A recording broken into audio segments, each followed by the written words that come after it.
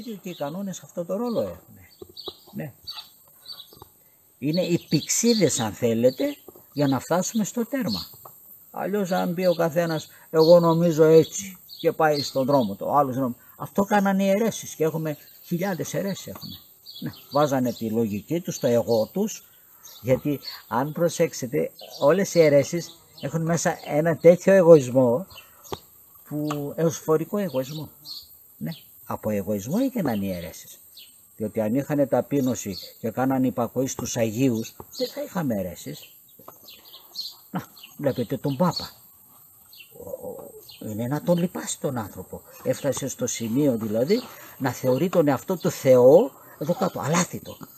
Αυτό ούτε ο διάβολος τόλμησε να το κάνει, ξέρετε. Ο διάβολος δεν τόλμησε να το κάνει, αυτός το τόλμησε. Και το είχε δόγμα μάλιστα. Δόγμα, ξέρετε τι σημαίνει. Ότι είναι αλάθητος όταν είναι στην καθέδρα. Ό,τι λέει δηλαδή είναι... Πιο πάνω και από τη σύνοδο. Πιο πάνω. Δεν είπα. Βέβαια. Και με αυτόν εδώ τώρα, που είναι να το λυπάσαι, θέλουν να μας ενώσουν κάποιοι. Μεγάλοι μας, πατριάρχες, επίσκοπους, ξέρω εγώ, δυστυχώς, θέλουν να μας ενώσουν με έναν άνθρωπο, ο οποίος έκανε Θεό τον εαυτό του και τον οποίο ο Άγιος Κοσμάς ο Αιτωλός έλεγε τον Πάπα να καταράσετε. Διότι από αυτόν θα έρθει η ζημιά η μεγάλη. Και από αυτόν έχει έρθει, ξέρετε. Το ότι η Ευρώπη σήμερα είναι άθεη, οφείλεται σε αυτόν. Με τις θεωρίες του, με το άνθρωπο κεντρικό που έχει, πως έχει σαν κέντρο της ζωής τον άνθρωπο. Ενώ ο χριστιανός ορθόδοξος έχει σαν κέντρο της ζωής το Χριστό. Είναι χριστοκεντρικός και όχι ανθρωποκεντρικός, όπως είναι ο Πάπας και όλη η Ευρώπη. Δυστυχώς. Δυστυχώς θέλουμε να τους μιμηθούμε και μας το προβάλλουν σαν πρότυπο, βλέπετε. Γι' αυτό να είμαστε επιφυλακτικοί. Να έχουμε την καλή ανησυχία. Άμα ο πνευματικός μας, τώρα έτσι πως θα γίνουν όλα αυτά, θα είναι από το μέρος κάποιον, μπορεί να πάει και από το μέρος από αυτόν. Όμως εμείς τον έχουμε χρόνια πνευματικό και τώρα αρχίζει και μας τα αλλάζει λίγο τα πράγματα. Τι θα κάνουμε, υπακοή στο πνευματικό ή θα αλλάξουμε πνευματικό και θα βρούμε εκεί που αναπαύεται η ψυχή μας? Να κάνετε υπακοή στο Χριστό. Τον αφήνουμε δηλαδή. Αν αυτά που λέει ο πνευματικός δεν είναι αυτά που λέει και ο Χριστός, παρακάτω. Αν όμως λέει αυτά που λέει ο Χριστός, η Εκκλησία, γιατί η Εκκλησία είναι ο Χριστός, η κεφαλή της Εκκλησίας είναι ο Χριστός, οι χριστιανοί είναι τα μέλη της Εκκλησίας, το σώμα της Εκκλησίας με κεφαλή τον Χριστό. Αν αυτά που λέει ο πνευματικός είναι αυτά που λέει και η Εκκλησία, τότε του κάνουμε υπακοή μέχρι θανάτου. Εκκλησία λέμε τους Αγίους, αυτά όλα που Ακριβώς. μας είπαν. Αυτούς λέμε Εκκλησία. Εννοούμε αυτά τα βιβλία που υπάρχουν, τα γραπτά. Ακριβώς. Αυτά είναι. Έτσι. Εκκλησία λέμε αυτά. Εκκλησία με κεφαλή τον Χριστό, με τους Αγίους, με τις συνόδους τις οικουμενικές, τις αναγνωρισμένες από το πλήρωμα της Εκκλησίας. Ναι, διότι υπάρχουν και σύνοδοι οικουμενικοί που ήταν αιρετικοί. Και σήμερα η επίσημη Εκκλησία του Χριστού τις αναθεματίζει, ανάθεμα. Κάτι νεστόρι, κάτι Άρη, κάτι τέτοια, ναι. Υπήρχαν σύνοδοι, οι οποίοι στη Φεράρα, στη Φλωρεντία, εκεί που πήγαν και κάνανε την ένωση με τον Πάπα, εκεί υπογράψανε εκεί.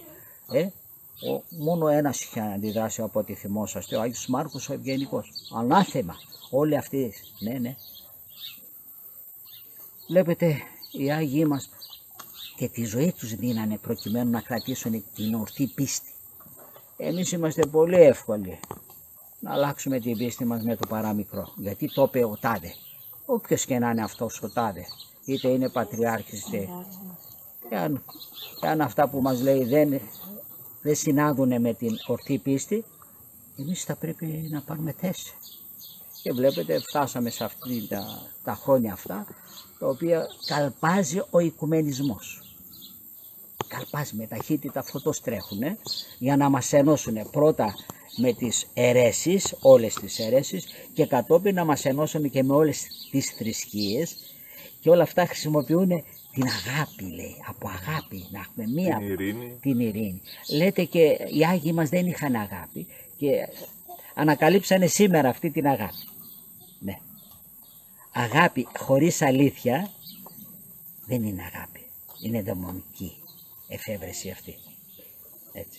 Η αγάπη πρέπει να έχει μέσα την αλήθεια για να είναι θεάρεστη και να είναι από το Θεό. Έτσι.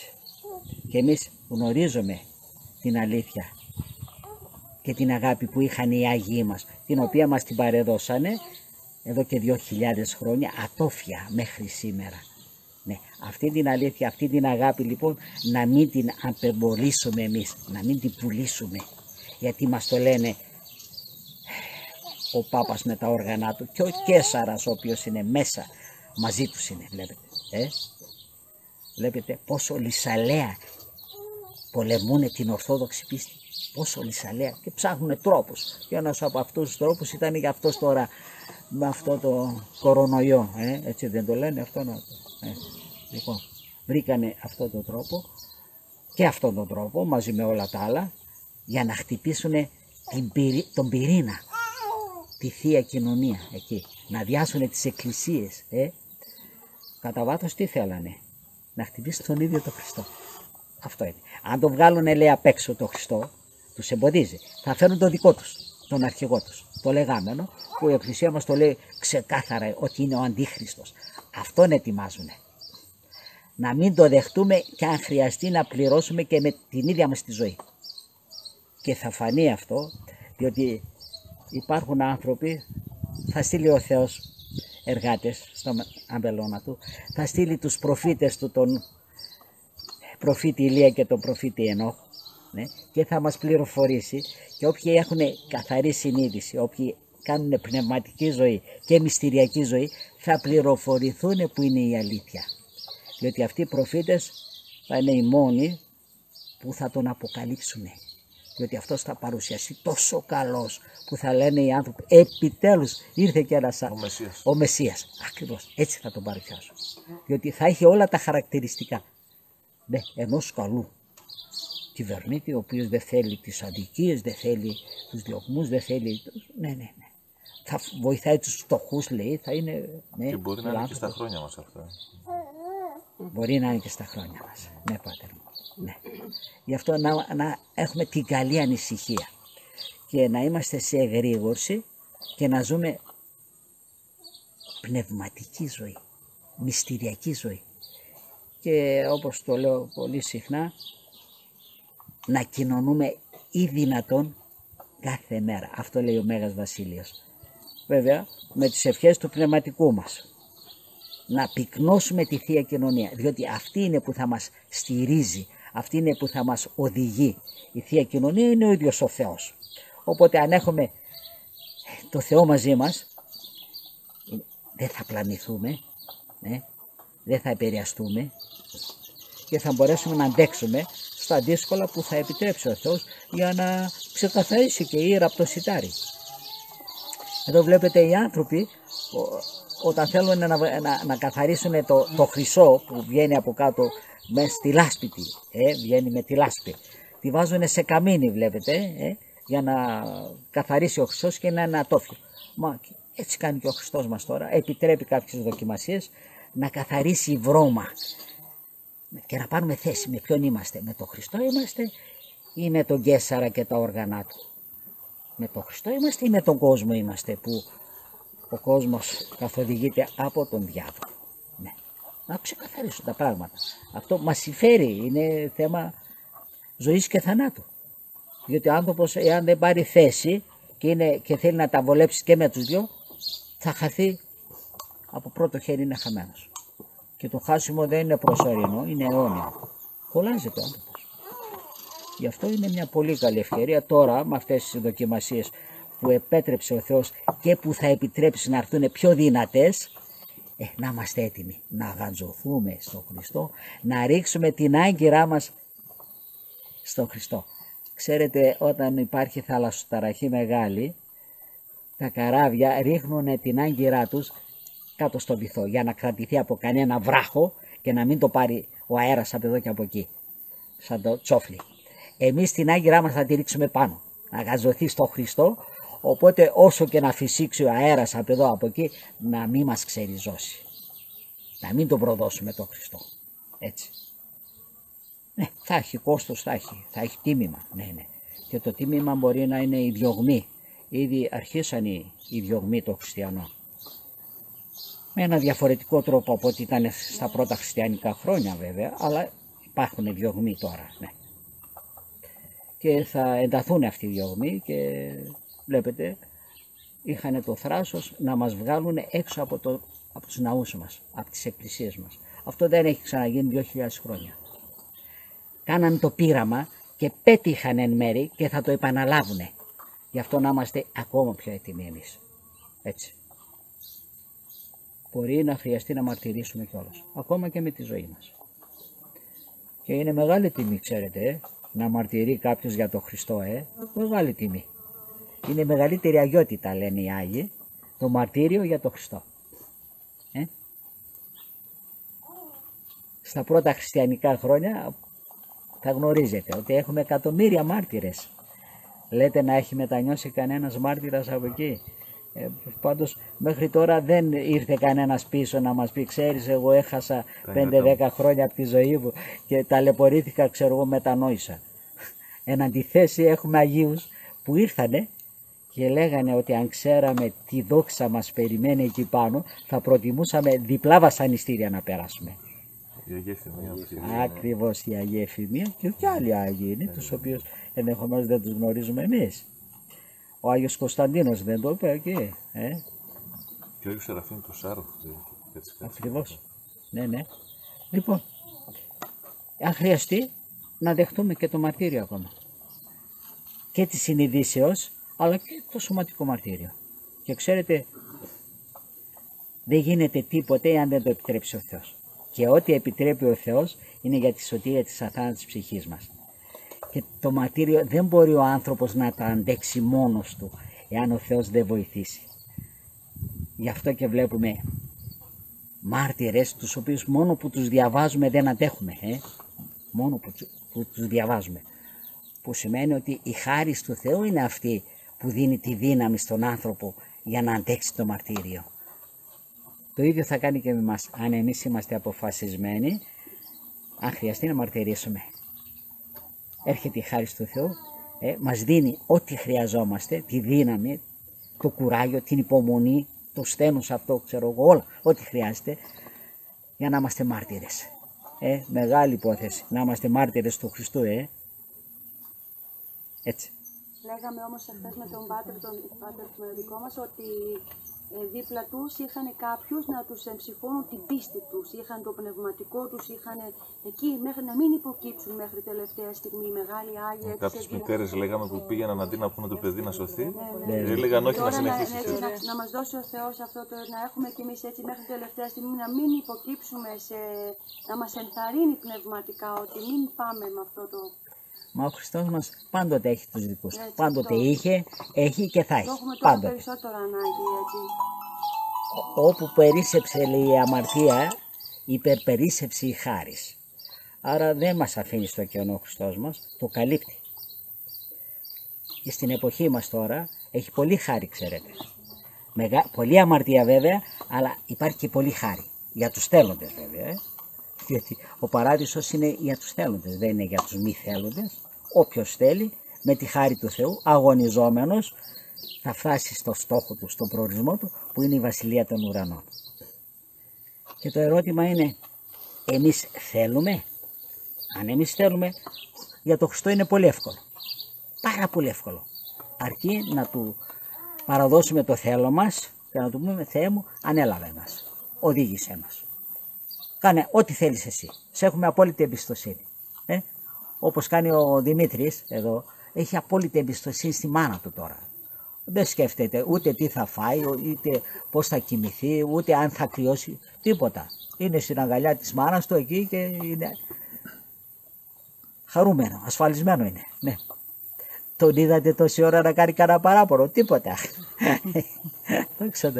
Έτσι λοιπόν και εμείς να είμαστε απόλυτα. Να έχουμε απόλυτη εμπιστοσύνη στον Κύριό μας. Ξεχνάτε, από το 0 μας έκανε. Τώρα που μας έκανε πρόσωπα, προσωπικότητες, δεν θα μας φροντίσει. Από το 0 μας έκανε ανθρώπους. Θα μας αφήσει τώρα, αν εμείς πραγματικά θελήσουμε να είμαστε μαζί του? Τίποτα. Διότι αυτός μας αγαπάει πιο πολύ από ό,τι αγαπάμε εμείς τον εαυτό μας. Διότι αν θέλετε να σας πω ότι εμείς αγαπάμε περισσότερο τα πάθη μας από ότι το Θεό. Τα πάθη μας τα αγαπάμε πιο πολύ. Ναι, κάντε μια έρευνα να δείτε. Ναι. Ενώ ξέρουμε ότι τα πάθη θα μας χωρίσουν από το Θεό. Οποιοδήποτε πάθος. Τίποτε. Σαν να μην συμβαίνει τίποτα. Ναι. Πολλές φορές έρχονται εδώ προσκυνητές οι οποίοι είναι καπνιστές. Και βλέπετε η ηρωνία. Ενώ γράφει αυτός που του το δίνει ότι σε σκοτώνει. Το γράφει, εμψυχρό. Του λέω, αν λέω στην αγορά, εκεί στο σούπερ μάρκετ, πήγαινες και έγραφες ένα κοτόπουλο ότι αυτό είναι δηλητηριασμένο και κάνει τόσο. Θα το αγόραζες? Όχι, μου λέει. Και είναι λογικό. Αυτό πώς συμβιβάσει τώρα? Στο λέει ο ίδιος, δεν στο κρύβει, ότι σε σκοτώνω εμψυχρό και θα με πληρώσει από πάνω. Πώς συμβάζεται αυτό? Να λέει, μ' αρέσει. Σ' αρέσει, αλλά από πίσω τι σε περιμένει? Γιατί η αμαρτία αρέσει στον άνθρωπο, ναι, αλλά η αμαρτία έχει το δηλητήριο. Διότι και το ψάρι του αρέσει το δόλωμα.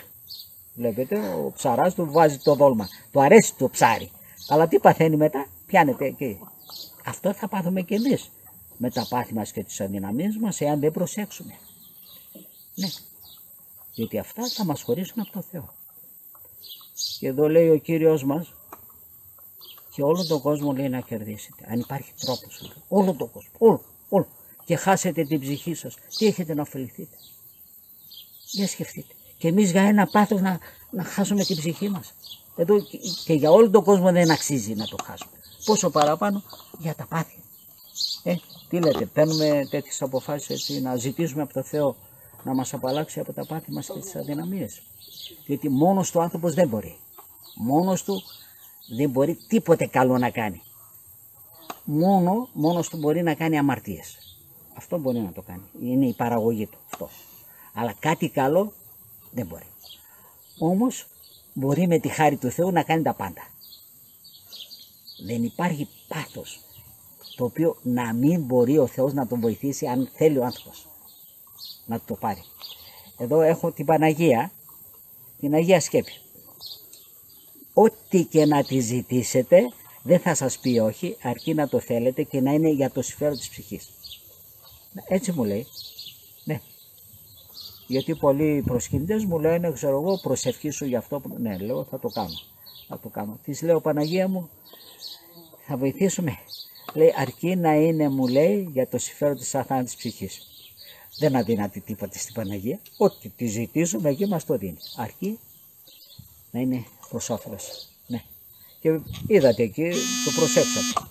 Δίπλα εκεί έχει ένα πανέρι γεμάτο από τσιγάρα.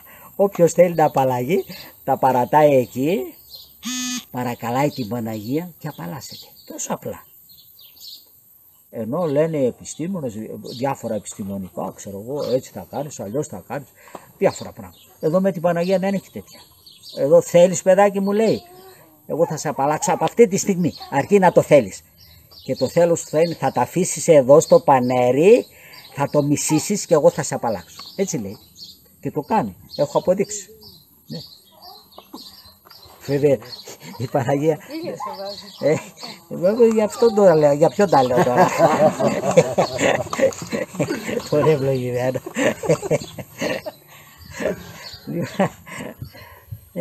Αλίμονος. Ήρθε στην πηγή εδώ και θα φύγεις έτσι. Πώς θα γίνει αυτό? Θα είναι άδικο για σένα δηλαδή. Ναι. Και θέλω να σας θυμίσω ότι η Παναγία δεν είναι μόνο να μας απαλλάξει από τα πάθη του καπνίσματος, από οποιοδήποτε πάθος μπορεί να μας απαλλάξει. Αρκεί να το ζητήσουμε και να το θελήσουμε. Ναι. Θα κάνουμε μια τέτοια προσπάθεια. Ναι. Ωραία. Βλέπετε λοιπόν. Να, ποιος θέλει πραγματικά, πόσο αυθόρμητα αμέσως εκεί. Εσώς σας βλέπω, το σκέφτεστε, το ξανασκέφτεστε εκεί. Παράδειγμα της Ακριβώς, ναι. Βλέπετε λοιπόν. Εάν δεν γίνεται, λέει, σαν αυτά τα παιδιά, δεν είπε ο Κύριος μας, δεν μπορείτε να κληρονομήσετε τη Βασιλεία των Ουρανών. Βλέπετε πόσο αυθόρμητα βγήκε αμέσως.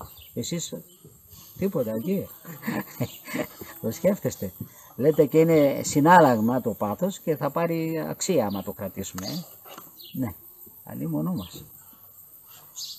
Δόξα τω Θεώ. Έχετε καμιά ερώτηση έτσι εκεί κάτω να το συζητήσουμε? Ο Μάριος που πήγε? Εδώ είναι. Λοιπόν, εσείς σαν νέοι, πείτε μου τις απορίες σας, ο προβληματισμό σας. Τι δεν συμφωνείτε με αυτά? Ναι, πού είναι το πρόβλημα? Πιστεύετε ότι αυτά που λέει ο Χριστός είναι αδύνατο να τα πραγματοποιήσουμε? Ακριβώς. Δεν θα έλεγε κάτι ο Χριστός το οποίο δεν θα μπορούσαμε να το κάνουμε, έτσι δεν είναι? Και εφόσον μπορούμε, με τη χάρη του βέβαια, διότι μόνοι μας δεν μπορούμε, και εφόσον μπορούμε, γιατί να μην? Και ότι είναι για όλους, Πάτερ. Ας πούμε, καμιά φορά υπάρχει άποψη στον κόσμο ότι λέει, να, αυτά είναι για τους μοναχούς, για τους ιερείς, για τους... Ενώ όλους δεν μας θέλει ο Χριστός. Δεν κάνει διάκριση πουθενά ο Χριστός. Δεν κάνει διάκριση, ότι αυτό είναι για αυτούς και... Ζητείτε, λέει, τη Βασιλεία των Ουρανών, για όλους το λέει αυτό. Λέει, τέλειοι γίνεστε. Τέλειοι γίνεστε, θεοί Άγιοι γίνεστε. Το λέει για όλους. Δεν το λέει για μοναχούς μόνο. Ναι. Το λέει για όλους. Άρα οτιδήποτε λέει ο Χριστός μας μπορεί να το πραγματοποιήσουμε, αρκεί να θέλουμε, με τη χάρη του. Πες το ευλογημένοι, για πες. Μήπως αυτά δεν είναι για τους νέους και είναι μόνο για εμάς τους γέρους? Μήπως, λέω, ρωτάω. Όχι, όχι. Γιατί ο παράδεισος, ξέρετε, εκεί δεν έχει διάκριση. Εκεί είναι και μικροί, θα είναι και μεγάλοι, θα είναι και γέροι, θα είναι... Βέβαια όλοι θα είμαστε στην ίδια ηλικία, ξέρετε. Θα είμαστε στην ηλικία του Χριστού. Και εκεί δεν θα υπάρχει ούτε πόνος, ούτε αρρώστιες, ούτε στεναχώριες, ούτε θυμούς, ούτε άγχος, τίποτα. Τι θα έχει? Χαρά, μακαριότητα. Και μάλιστα για να μην πλήττουμε θα υπάρχουν εκπλήξεις, όλο και καινούριες εκπλήξεις. Και δεν θα πλήττει ποτέ ο άνθρωπος. Από χαρά σε χαρά δηλαδή. Έχει ένα παράδειγμα ένας Άγιος και λέει, αν έχετε να δείτε ένα αγαπητό σας πρόσωπο, ήταν στην Αμερική και τον δείτε, ξέρω εγώ, ξαφνικά, πόσο χαίρεστε. Αν πάλι δείτε έναν άλλο τον οποίο είχατε να τον δείτε περισσότερο, τον αγαπούσατε πόσο περισσότερο χαίρεστε. Αυτό λοιπόν δεν θα τελειώνει ποτέ στον παράδεισο. Θα έχει όλο εκπλήξεις, θα έχουμε. Λοιπόν, τι λέτε, είστε να το βάλουμε σαν μοναδικό σκοπό να πάμε στον παράδεισο και μόνο στον παράδεισο? Και αυτό εξαρτάται από εμάς, ξέρετε. Δεν εξαρτάται από το Θεό. Γιατί από το Θεό είμαστε εξασφαλισμένοι. Ο Θεός λέει πάντα στους ανθρώπους θέλει σωθήνε. Και τα έχει κάνει όλα. Ό,τι είναι να κάνει από τη μεριά του Θεού το έχει κάνει. Αυτό που μένει από εμάς, αν θέλουμε, μας άφησε τον τρόπο, τις προϋποθέσεις, και μάλιστα εγώ σας έδωσα και ένα έντυπο που λέει μια συνταγή πώς θα τα πετύχετε αυτά. Διότι η συνταγή έχει συνταγή αγιότητος, σας έχω μια πηξίδα, σας έχω ένα χάρτη πώς πάει στον παράδεισο. Οπότε αν τα εφαρμόσετε όπως τα λέει, γιατί δεν είναι δικά μου, είναι από τους Αγίους, θα πετύχουμε το ποθούμενο. Αν όχι, αλλή μόνο μας. Γιατί δύο καταστάσεις είναι. Ο άνθρωπος ή θα πάει με τον Χριστό στον παράδεισο ή με τον διάβολο στην κόλαση. Δεν υπάρχει άλλη κατάσταση. Επιλέγουμε. Ναι, η επιλογή είναι δική μας. Ο Χριστός θέλει. Αν θέλουμε κι εμείς, έτσι γίνεται, Πάτερ, ήρθαν τα ημέρα για να διώξουν τα αυτά. Όχι, καλή χωράνε.